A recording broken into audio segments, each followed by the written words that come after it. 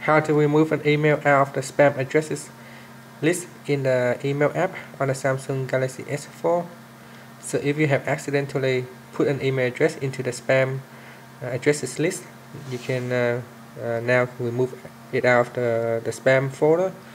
Now let's go back to the home screen. Then tap on email app to open it. From here, while you are in the email list, tap on the menu key at the bottom. Then tap on settings. Once you're in settings, tap on general settings. Then scroll down a little bit and tap on spam addresses. Now find the email address that you have accidentally moved into the spam list and tap on the bin icon here. So locate the email address you wish to remove, then tap on delete, then tap on OK. So now that email address has been removed from the spam list, so they will be able to send you email again. Press on the home key to finish. Thank you for watching this video.